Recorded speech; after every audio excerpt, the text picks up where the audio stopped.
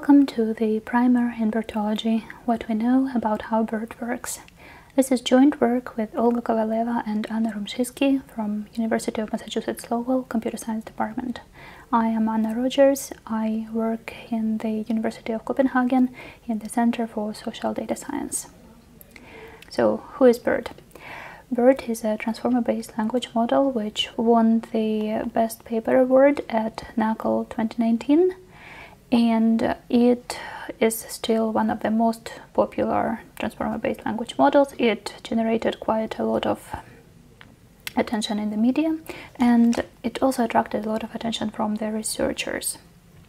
Our primer in BERTology is a survey paper published in TACL, which covers over 150 studies focusing on BERT.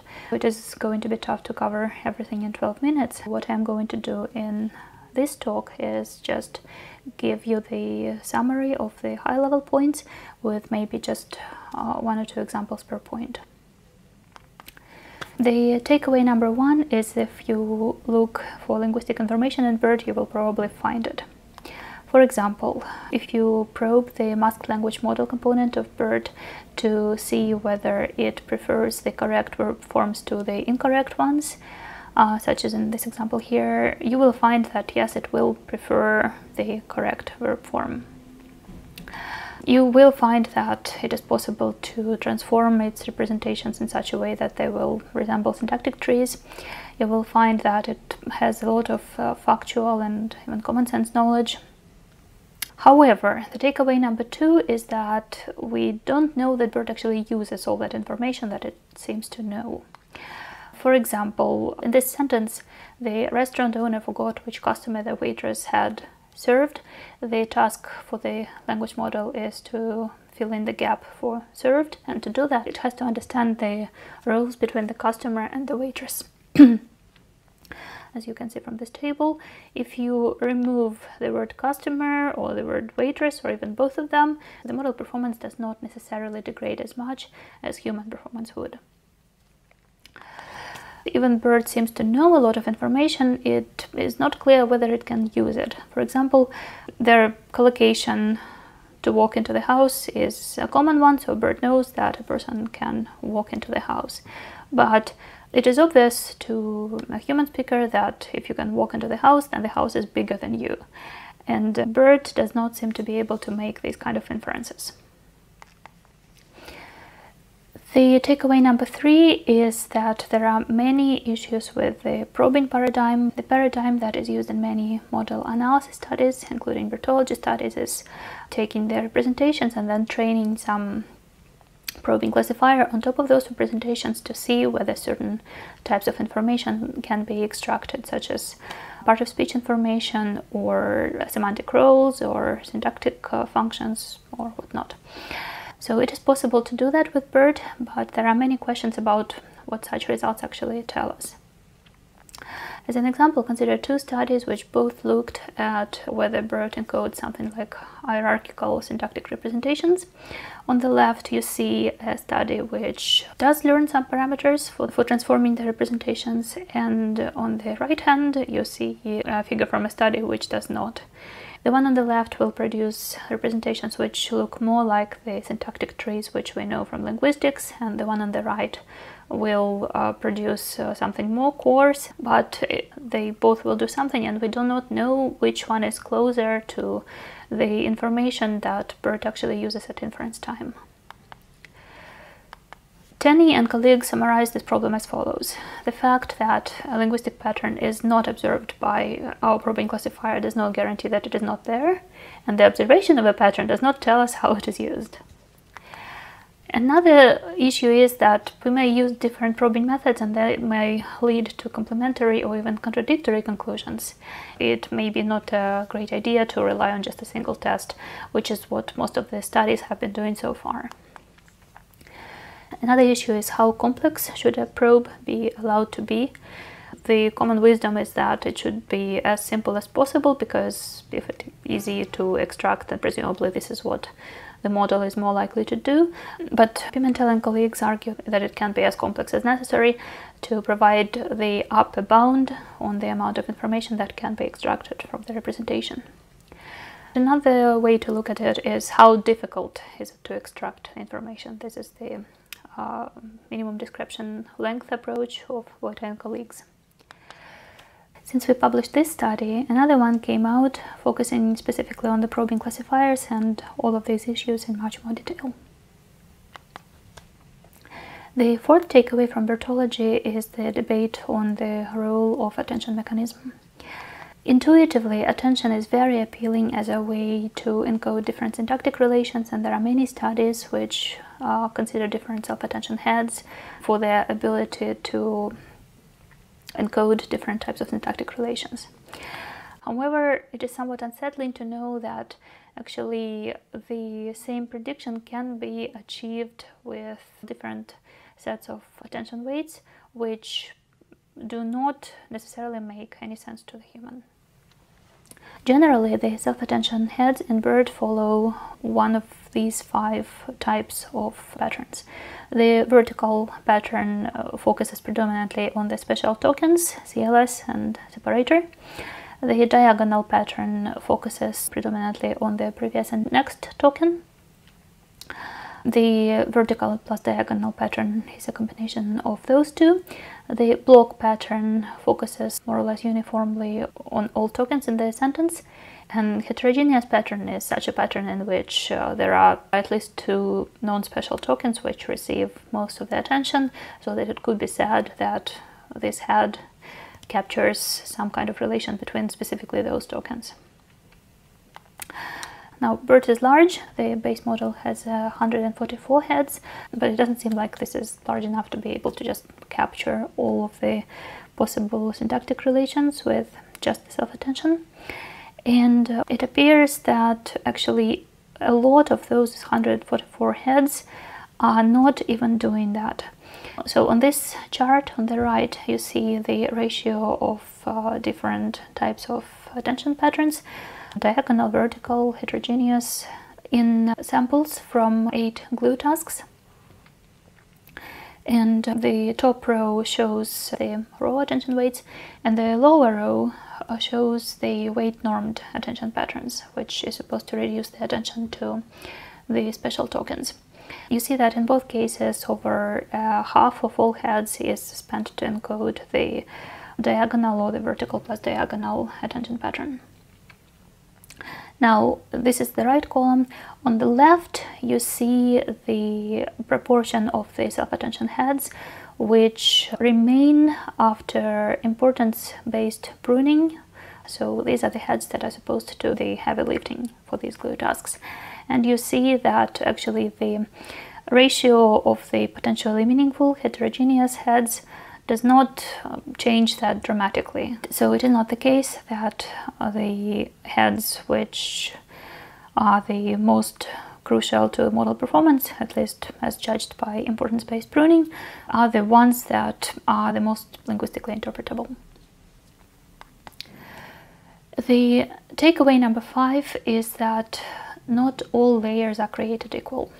BERT has 12 layers in the base configuration, and it seems that the middle layers are the ones that will give you the best performance on the probing tasks, which seems to indicate that they are the ones that encode the more task-independent information and are the most transferable.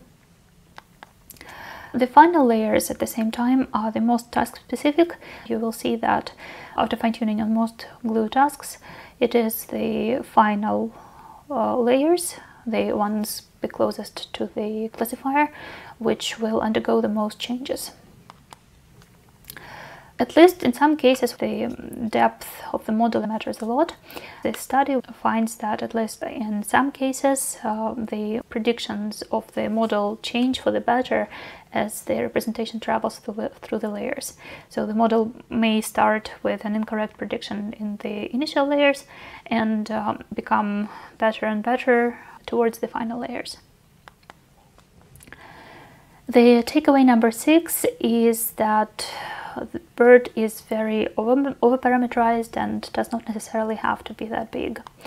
This is good news because the concerns about Environmental costs of deep learning models are growing. There are many studies that show that it can be successfully compressed without sacrificing too much performance. The thing that makes all of that possible is the fact that actually out of those 12 layers and 144 heads, you can remove most of them without sacrificing much performance. This chart shows how much performance you will lose by just zeroing out individual heads and layers, and you see that in most cases you will not lose much performance. In some cases you will actually gain some.